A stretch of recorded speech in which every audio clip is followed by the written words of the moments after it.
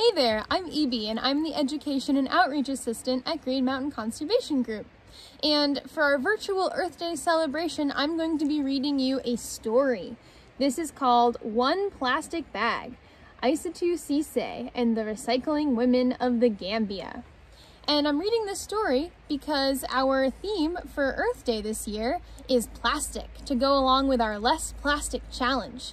So let's get into this story. This was written by Miranda Paul and illustrated by Elizabeth Zunon.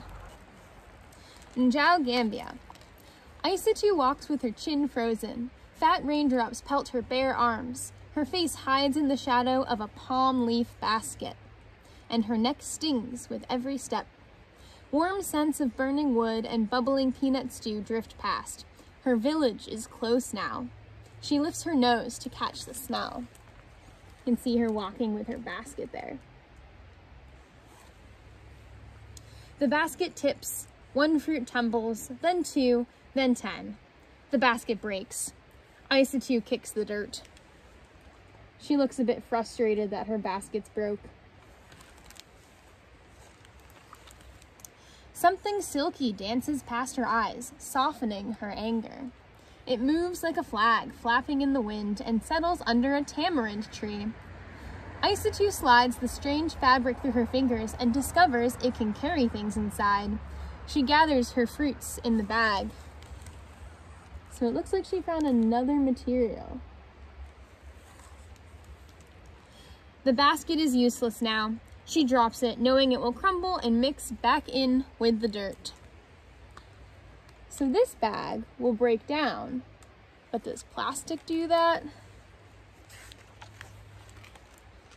4 goats greet Isatou as grandmother Mbombe emerges from her kitchen hut. Hurry in before the rain soaks your beautiful mbuba. Seems like the mbuba is something she's wearing. Isatou scurries in, and grandmother serves spicy rice and fish. Rain drums on the creaking aluminum roof. I broke your basket, Isatou confesses, but I found this. Plastic, grandmother frowns. There's more in the city. So it looks like the plastic is becoming pretty regular in the city, but isn't in the country where she is. Day after day, Isatou watches neighbors tote their things in bright blue or black plastic bags. Children slurp water and wanjo from tiny holes poked in clear bags. Market trays fill with minties wrapped in rainbows of plastic. The colors are beautiful, she thinks. She swings her bag high. The handle breaks. 1 paper escapes, then 2, then 10. So plastic is becoming more common in this village, but it might not be the best material. Isatou shakes sand off her papers. Another plastic bag floats by, and she tucks her things inside.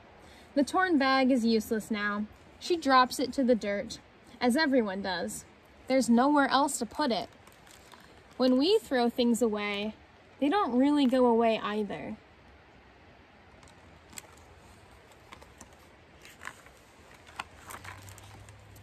Day after day, the bag she dropped is still there. 1 plastic bag becomes 2, then 10, then 100. Plastic isn't beautiful anymore, she thinks. Her feet step down a cleaner path, and the thought floats away.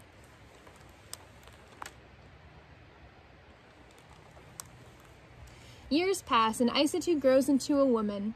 She barely notices the ugliness growing around her until the ugliness finds its way to her.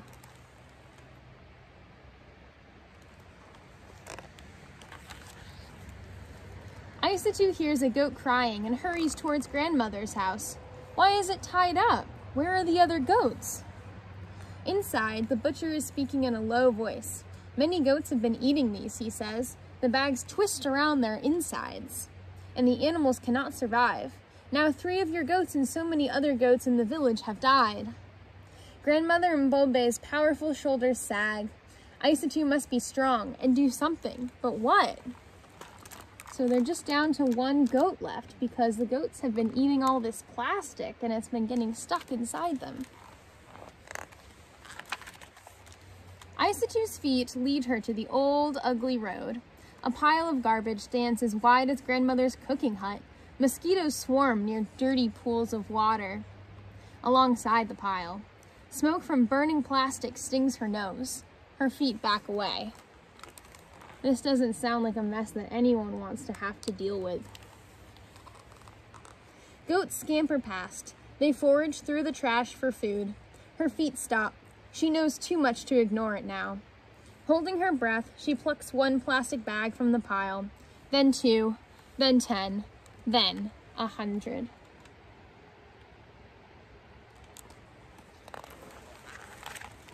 What can we do? Isatou asks her friends.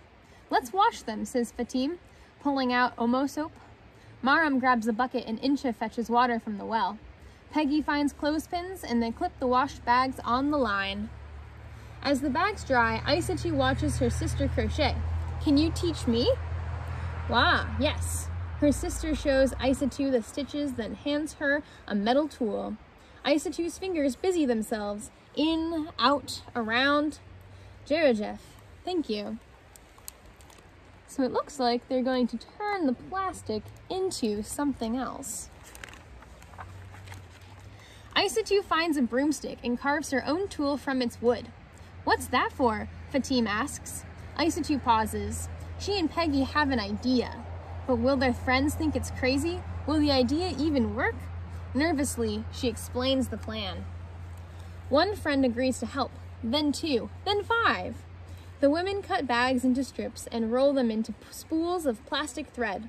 Before long, they teach themselves how to crochet with this thread.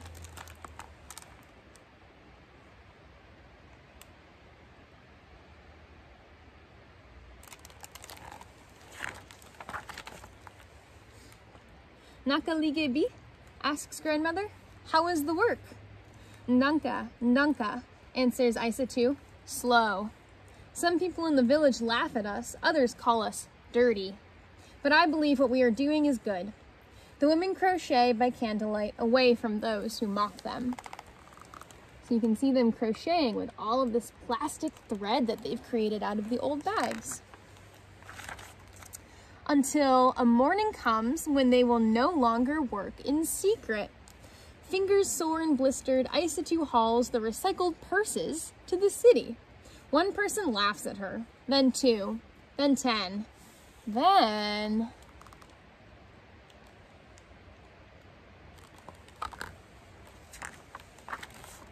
One woman lays Dalasi coins on the table. She chooses a purse and shows it to one friend, then 2, then 10. Soon, everyone wants one.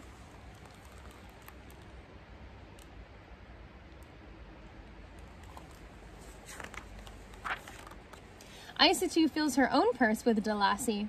She zips it shut and rides home to tell grandmother she has made enough to buy a new goat. When she passes by the pile of rubbish, she smiles because it's smaller now. She tells herself, one day it will be gone and my home will be beautiful. And one day...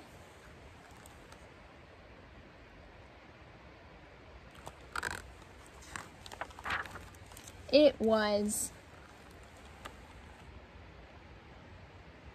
And that's the end of this story. So this is a pretty incredible story of how these women were able to take these plastic bags, all of this trash, and turn it into something else that was usable and something that they could sell. But something that's even more important to think about is not using plastic in the first place. Plastic takes 500 years to break down when often we use something for less than 10 minutes. Saying no to plastic in the first place will help make sure that we don't have to find solutions to these problems.